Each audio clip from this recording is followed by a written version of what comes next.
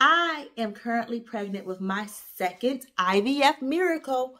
Oh yeah, oh yeah. Y'all see that baby bump?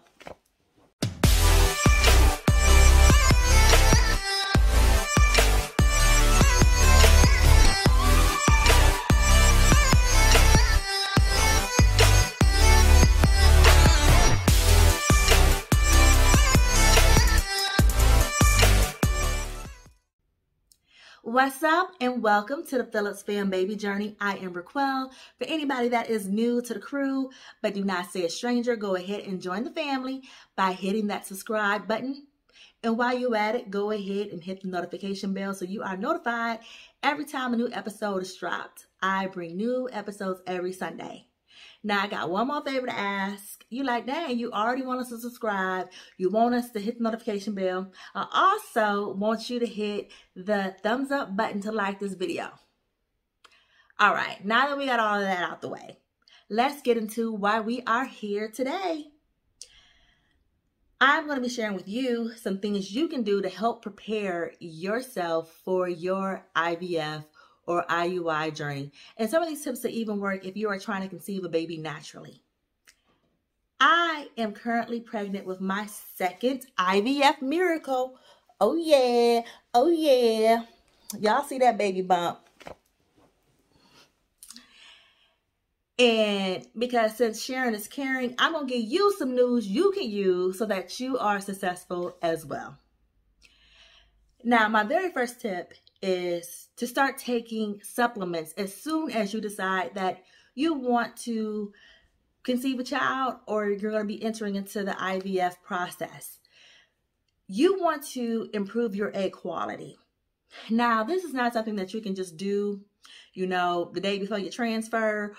The day before your egg retrieval or the day before your IUI. It takes 2 to 4 months to improve your egg quality. Now, for most people, it's going to take you a while before you get to the point where you're going to decide that, we got to go the IVF route. You've probably been trying to conceive for several months and were unsuccessful, or, you've talked to your doctor and they told you that that's going to be the route that you would be most successful in becoming a mother. And you had to mull it over like, ooh, it's expensive. Like, I don't know if I want to do this. But at that point, once you're told that information, start taking them supplements so that you can, enhance your chances of possibly having a successful pregnancy because you have produced those high quality eggs. It's going to turn into embryos. It's going to turn into babies. Okay. Tip number 2. Act like you are already pregnant. And this has 2 different meanings for me. So the first part of it is, preparing your mind that this is already done. God has already taken care of this for you. You're filling your mind with positive vibes, positive thoughts. You saying, you know what? I got this. That this is going to end up with me having my baby in hand because I know I'm pregnant. I know that this is going to work.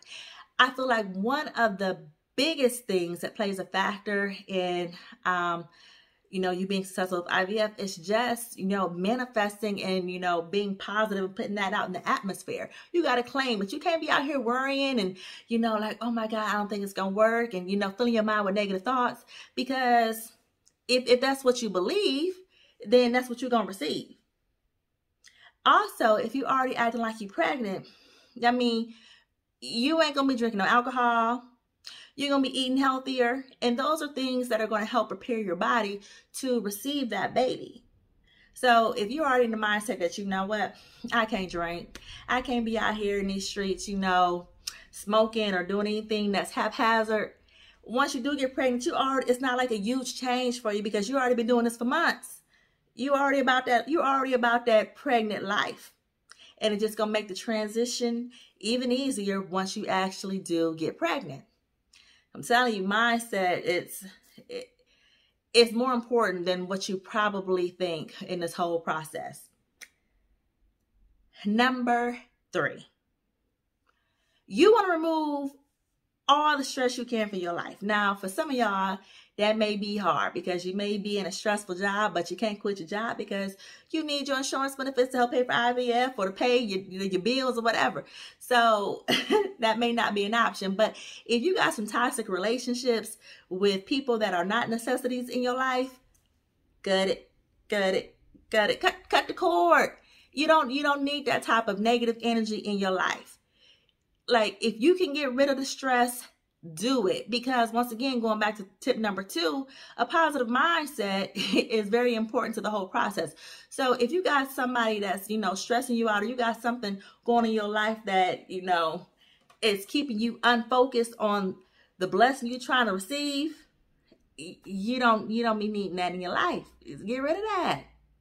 Make your life as smooth and easy as you possibly can. Number 4. So this is, 2, 3, and 4 kind of all tied in together for me. Number 4, you want to, you can go about this a couple of different ways, but you want to come up with stuff to occupy your mind and your time. Because what they say, an idle mind is the devil's playground.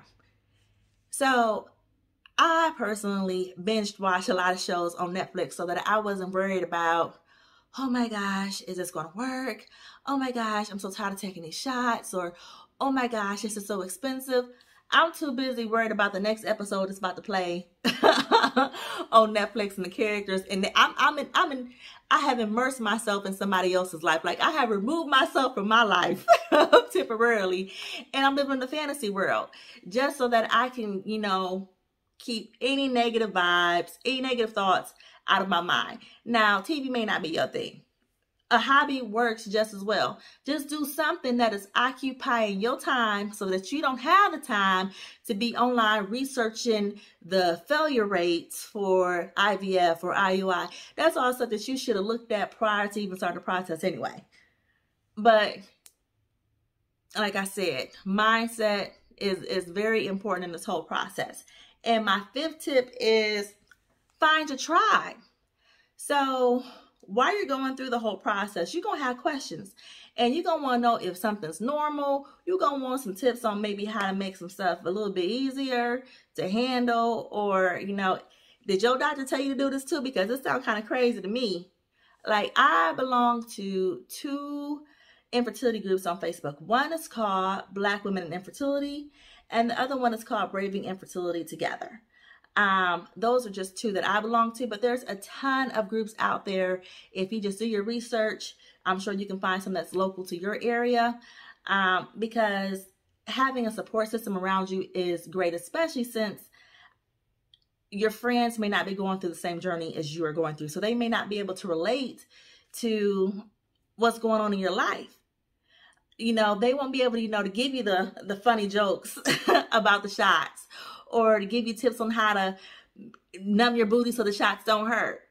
But if you find your tribe, that will help make the process run so much smoother.